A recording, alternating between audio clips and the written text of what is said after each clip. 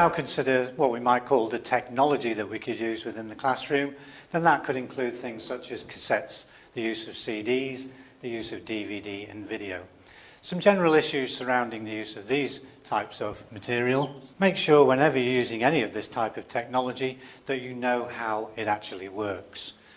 When using it for a listening activity, for example, how long does it take for the whole tape to play through? How long does it take to rewind and so on?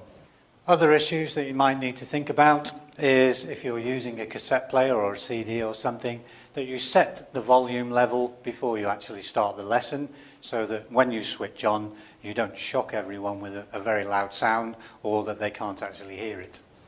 It's also make sure before the lesson takes place that the whole extract of whatever it is you're playing is actually useful and that it works.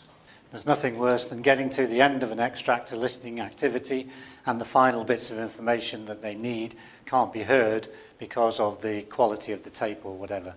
The ideas around using CDs and so on, they have a variety of uses, good for different types of activity, and they can certainly act as a prompt and create interest in a particular topic. Also, because they're not used all that often, they can be very motivational, but it is important that they are used in the right way, and we should make sure that whenever we use this type of material that it has some educational purpose and it's not just seen as something special that takes place during the lesson.